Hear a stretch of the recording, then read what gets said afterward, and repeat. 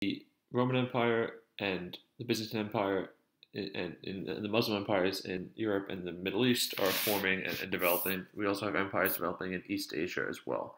And so we're going to go through some of these different empires that developed. In China, you have the Tang and Song dynasties that developed.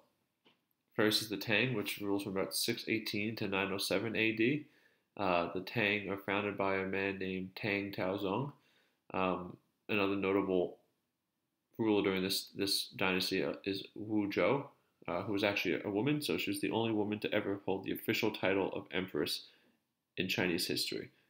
She kind of had controlled indirectly through her husband beforehand and sons afterwards, but then she takes the title for herself later on. In Tang China, Confucianism, which we talked about earlier in Chinese history, is kind of revived and brought back to strengthen the bureaucracy or the government in China to make it more effective and efficient.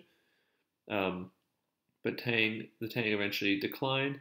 They lose and are defeated by Muslims in central China, and they lose that territory. And by 907, the Tang are overthrown.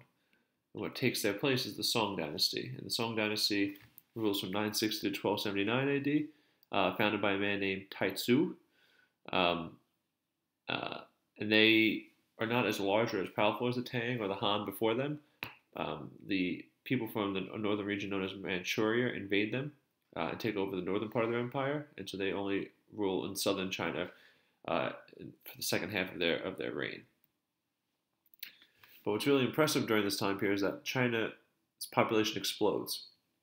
If you know it all today, China is the largest country in the world by population. They have over 1 billion people. Back in the year 1000, right, they had 100 million people. There are plenty of countries in today's world that don't have this many people. And during the Song era, China had 10 cities with over 1 million people. Again, that's something that not a lot of countries today can even claim. So this is a massive empire, a massive population. And during both the Tang and Song, what happens is the development of what's called Neo-Confucianism, or the New Confucianism, right? And they synthesize and they bring together Confucian thought with Buddhist spirituality, right? So we know Buddhism started in India, and Confucianism starts in China, but as Buddhism spreads and it really takes hold in China, it starts melding together with Confucianism. This chart should look familiar from the assignment that you guys have been working on, but the Tang and Song have a lot of these achievements or advancements or innovations that they make.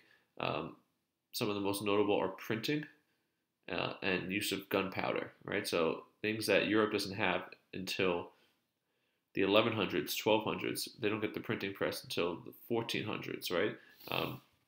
The Chinese have been using for centuries already, right? So these advancements are way ahead of what's going on in Europe during the Middle Ages. And eventually Europe adapts these things and will eventually use them to their own benefit and become the major powers in the world. But at this time, it's really China. Another group of people to the north of China are the Mongols. They develop on the steppe, which is this large, vast area of land that's dry and flat, similar to the Great Plains, the United States. The middle of our country is kind of similar to the area the Mongols are living in, and it's called the steppe. They're pastoralists, meaning they herd domestic animals, so cattle, goats, horses, things like that. They live a semi-nomadic life, right? So they move around a lot, but they go to the same places throughout the year. So different points of the year, they live in certain parts of the territory of their country. Many people in Mongolia today are still living this lifestyle. Around the year 1200 AD, so in the Middle Ages in Europe, right, about a century and a half before the Black Death in Europe, you have a man named Temujin, who unifies all the different clans living in Mongolia, and he takes the title of Genghis Khan. So you might have heard that name, Genghis Khan, before. It's translated to universal ruler. So he gets that title in 1206, and for the next 20 years he conquers most of Asia, China and Central Asia. This empire is massive. And if you look at the map that you guys have in your handout, you'll see how large the Mongolian Empire stretches once it's reaches its height with his children and grandchildren. He was a really talented general and strategist, right? He knew how to organize troops, he knew how to send them and how to attack and how to surprise people. He also was not afraid to use terror to force his enemies to surrender. He would go and kill a whole city of people, men, women, and children, and use that terror to force people to surrender. His descendants continued the conquering that he started.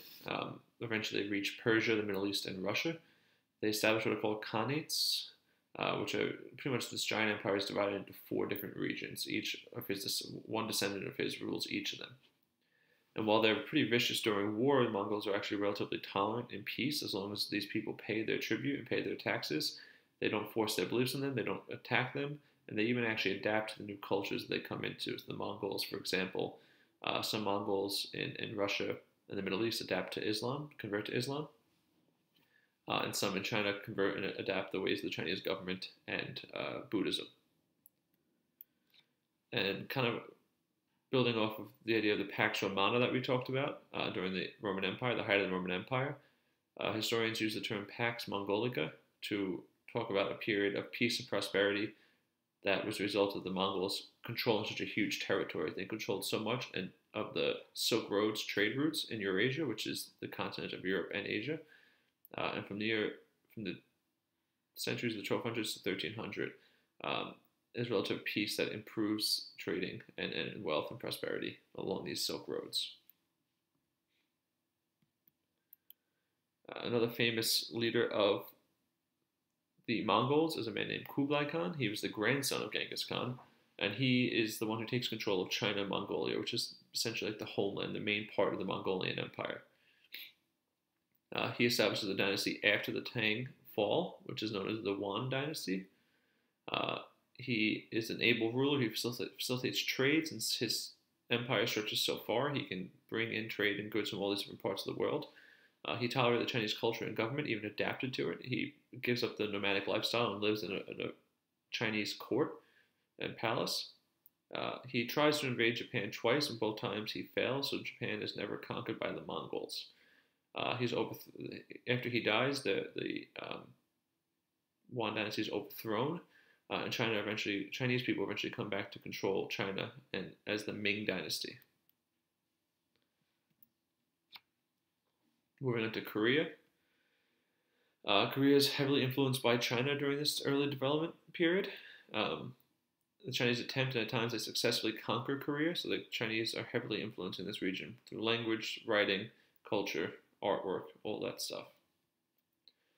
Eventually, there are 3 main kingdoms that develop in Korea. They're the Goguryeo, Pakchi, and the Silla kingdoms. The Silla is kind of the one that comes out on top of these 3, and are the first group of Koreans to conquer the entire Korean peninsula. Since they're heavily influenced by the Chinese, they adopted Buddhism as the state religion, but they also support Confucian ideas, this idea of Neo-Confucianism, right, mixing these 2 religions together. They also adapted and developed their own standard of writing from the Chinese. After the Silla decline, a new dynasty comes to power in the year 918, and that's the Goryeo dynasty. That's the root of where the modern name of Korea comes from, is from this dynasty. They have advancements. Again, they're heavily influenced by China. They adapt a lot of information and technology from China, including different movable type, right? The blocks to move different characters of the writing around to produce new words. But they're the first to use metal type in a printing system, which is much more efficient than wood type blocks, and they last longer. And finally, Japan. Japan develops as a civilization kind of later on, right? They develop in the 400s AD, and their native religion is known as Shinto. It's a very animistic religion, meaning they believe parts of nature have spirits, and these spirits are called kami. And these kami animate and live in certain features, like they could be in waterfalls, winds, the mountains, rivers, all these things, and they believe in these spirits and how the spirits influence the world. The Yamato clan is the clan of the nomadic people in Japan that eventually come to control all over Japan around the 400. It's actually the longest continuous imperial family in the world, because this Yamato clan, the descendants of these people, are still the emperors of Japan today. And they for a while, right, they believed the Yamato emperors were part of related to these divine kami, these divine spirits. They put a religious significance to the empire. They adopt Buddhism, and that's kind of merged with Shinto. So they had this mixture of the two religions in Japan up to this day. They also adopt the Chinese system of writing. So they are heavily influenced, like Korea, they're heavily influenced by the Chinese. And just like in medieval Europe, you have in Japan development of feudalism, right, which is rulers give land out to different people in return for taxes, right? It's a decentralized system. There's not one strong ruler, but lots of small independent kingdoms, even though they all technically adhere to the rule of the emperor. So you have samurai, which would be the same things as knights in Europe, although samurai are not mounted, they don't have horses. The Bushido is the code the samurai lived by, just like chivalry is the code the knights lived by. The emperor would be the king, and the daimyo are the nobles, the nobility in Japan. Eventually, what happens is different clans fight, and you have the development of shogunates or shoguns. And a shogun is essentially a military dictator. So through this feudal system, shoguns come to power, and they're the ones that hold real power. Even though the emperor is still a thing, the emperor still exists, these nobles still exist, it's really the shogun who's running the show. And this happens all the way up until the modern era when Japan opens up its borders to the outside world.